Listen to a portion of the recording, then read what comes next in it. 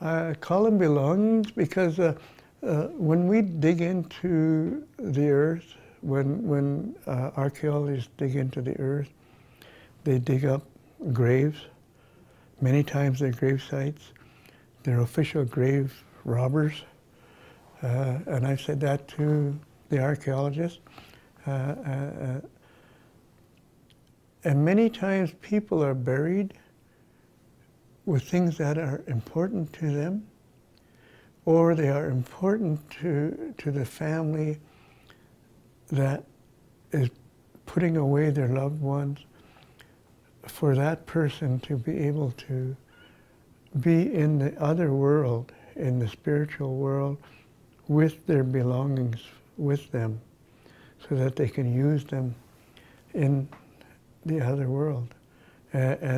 They belonged to somebody.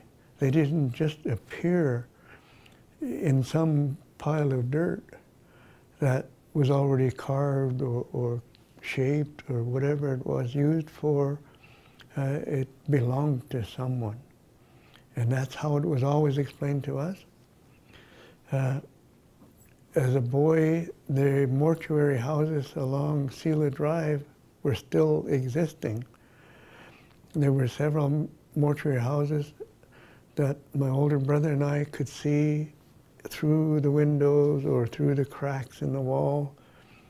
And we could see things in there that were very, very interesting to young boys, and asked our mom, how do we get in there?